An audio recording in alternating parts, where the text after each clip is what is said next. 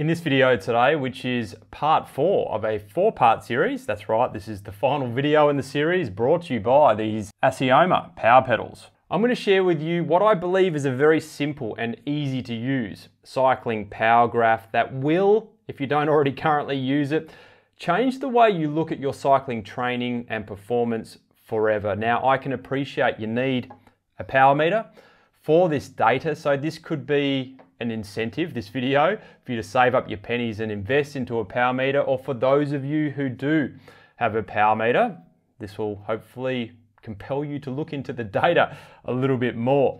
Now, I am a coach at the Road Cycling Academy, so in this video, what we will be doing is using the same training platform that we use at the Road Cycling Academy, being today's plan, and that is where I will show you this graph. However, from my understanding, you can obtain this information from most, if not all, other cycling training platforms, so it's not just today's plan.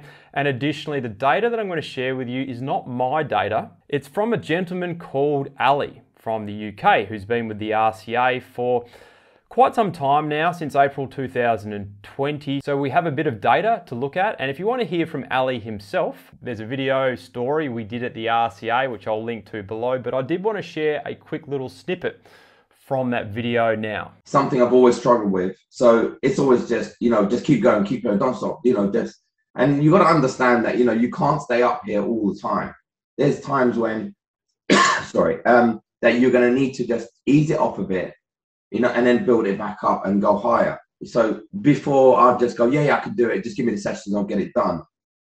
But now I'm starting to feel that, I am tired, and there's no point doing a session where it's just not going to do anything for you because you're tired, because you're constantly asking me, how do you feel?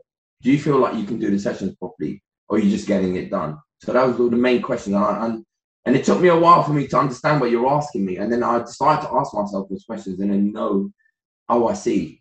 I get what he's trying to tell me here. So despite this power graph that we're going to be discussing today and the subsequent data that you're going to want to go and analyze off the back of it, please always keep front of mind as your number one priority. How do you feel? Listen to your own body.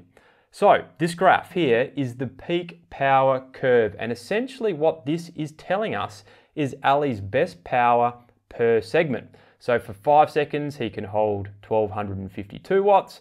For 1 minute, 529 watts. For 5 minutes, 380 watts. All the way out to say 40 minutes, where he's recently PB'd for 312 watts, and you can keep going out further if you want. Also note that this graph is telling us most of Ali's PBs in power have been in the last 6 months. That's the darker blue line.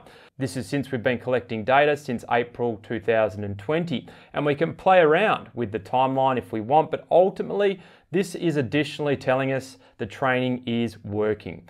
And if we add the green line, which tells us his PBs from the 12-month period starting 6 months ago, he's clearly stronger now across the board. So there are 3 massive insights we can now leverage to our cycling advantage using this graph. But before we get into those 3, I'm pretty sure once you appreciate this graph, you're going to want to dig further into the data. And with these Asioma power pedals, you're going to be able to go a fair bit deeper, such as left-right power balance with their duo model, torque effectiveness, and pedal smoothness.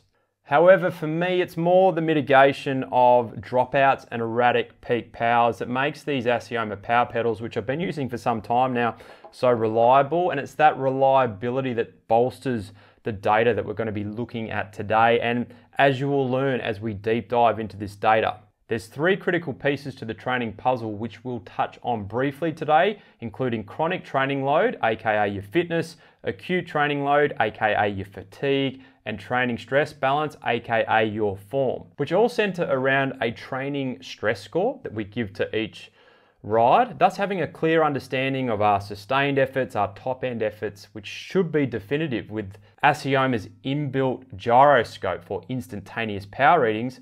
This is so critically important to understanding the stress that we've put on our system. You see, some of these other power meters, they'll go an average reading versus instantaneous, which can lead up to a 4.5% error rate. And as you examine the data, more and more having a 4.5 or up to a 4.5% error rate is going to affect what you're seeing. So having a reliable power source, such as Asioma, is so critically important to what we're looking at today. So insight number one is, what type of rider are you? Now, I know many of you watching this will be like, I ride with my mates, I do the local group rides, I know what I'm good at. Well, Ali, he came to us, he does Ironman, that's what he's good at, that's what he likes to do, he rides with his mates, that's pretty much it.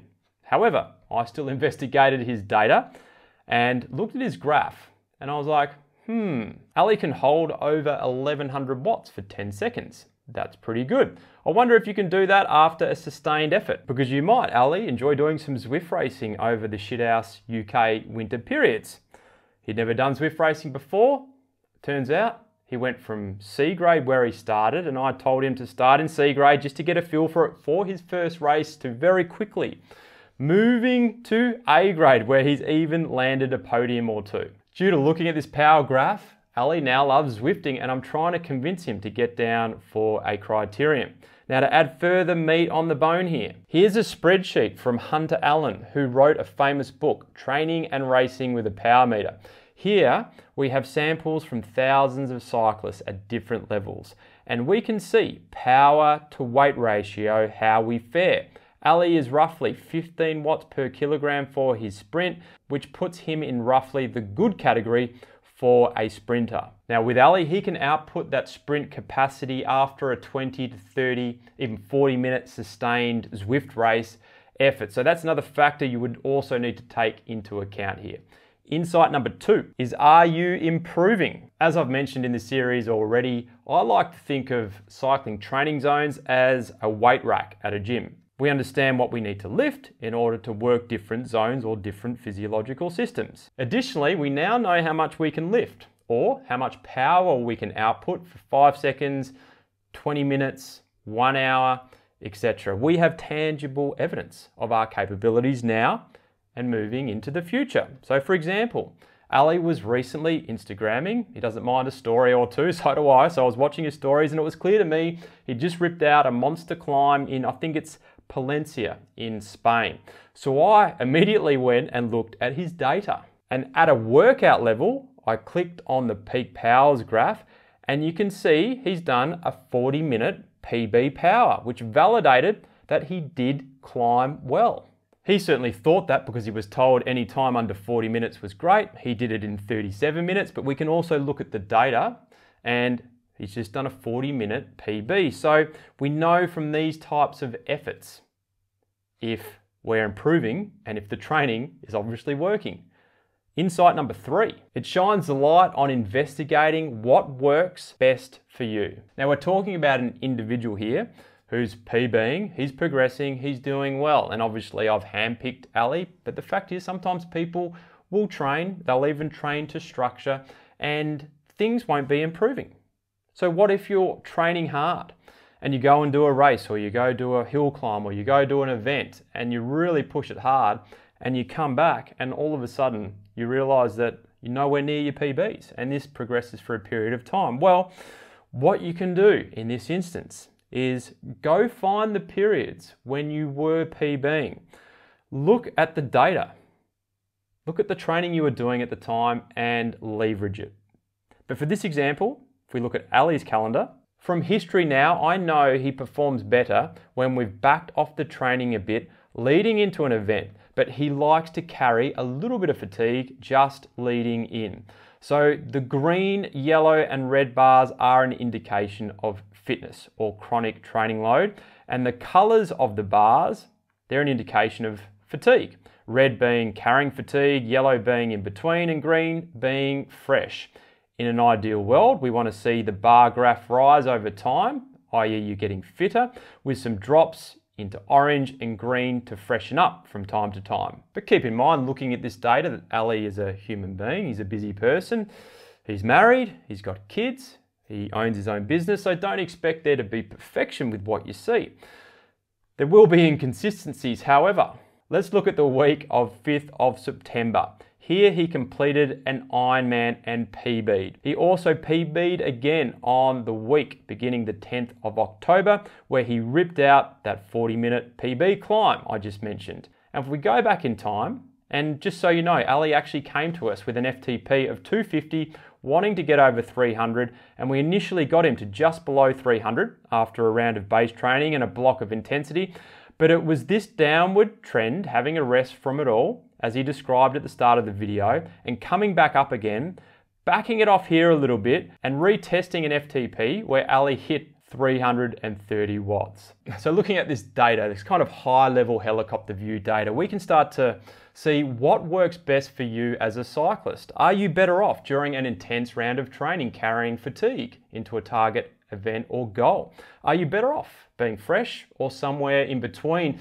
The point I'm trying to make here is everyone is different, and we can leverage the peak power graph to our advantage. We can find periods where maybe we did 2 or 3 PBs. Maybe they correlated with an event where we also performed well. Go back and investigate the data. Look at the type of training you were doing. Look at your training load. Look at the fatigue management and so forth. If you got value out of this video today, please don't forget to give it a like. And if you're after more information on power training, I've got a free ebook here, which I'll link to below. I'll catch you in the next one.